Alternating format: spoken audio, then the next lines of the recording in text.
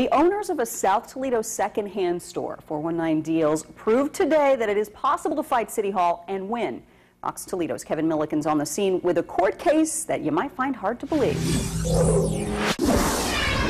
The co-owners of 419 Deals actually wanted their day in court. They were busted for not having a reseller's license for their secondhand store, but they went out and got it, even though other similar stores don't have the same $125 license. There's a double standard here in Toledo. The co-owners of 419 Deals showed up at Toledo Municipal Court ready to argue their case before a jury, but someone else was missing. The arresting officer was not subpoenaed in by a mistake, by a scheduling mistake, Your Honor. The city would not be able to proceed at this time.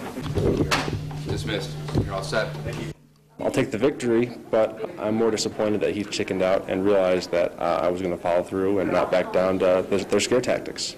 The store owner calls the court case a waste of taxpayer resources. They've spent all this money, time, effort, and both on my and their part, and in the end they decided that they didn't want to follow through. 6 pretrial dates down here. We came to all of them. The officer showed to all of them, but he didn't show today.